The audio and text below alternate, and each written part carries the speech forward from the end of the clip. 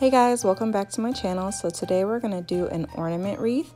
Right here, I just have some ornaments from my Christmas tree from last year and then a garland. And what I'm going to do is I'm going to take the garland first and wrap it around the green wreath so that you don't see any of that. And then I'll go ahead and attach the ornaments. What I'm going to do is take a dollop of hot glue and secure the front end of the garland to the wreath and then just wrap it around, which you guys are going to watch me do right now. And then at the end, I'm going to put another dollop of hot glue to secure it. You will see that when I get almost to the end, I kind of run out of garland. Since it's so fluffy, what I do is just kind of rearrange it a little bit so that I don't have to add another one so that it fully covers up everything.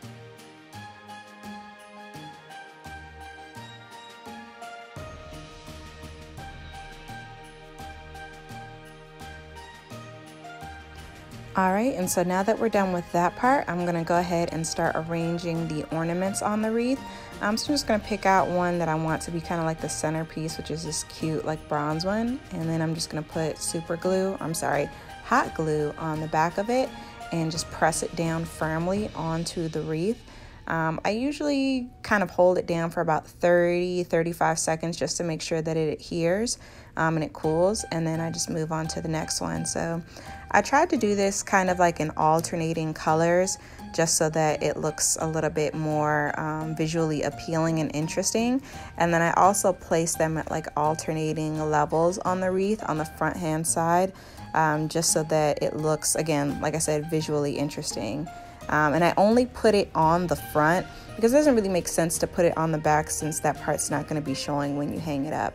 So I'm just going to go through that whole process here. It's really simple and easy, and the end result is actually really cute.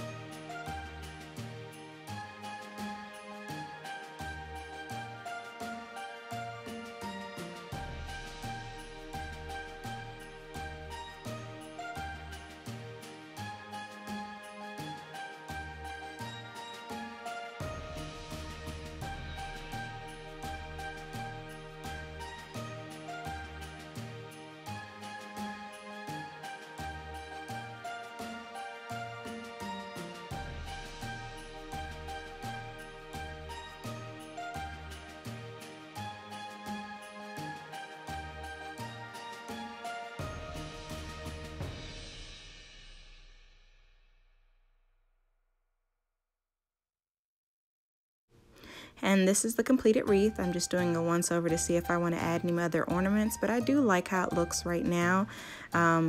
Follow me on Instagram. It's the same name, Neo Queen Celine, and just tag me and let me know if you guys, create your own. I definitely love to see it. Thank you again so much for watching this how-to. Please comment, like, subscribe, and I'll see you guys in the next video. Bye.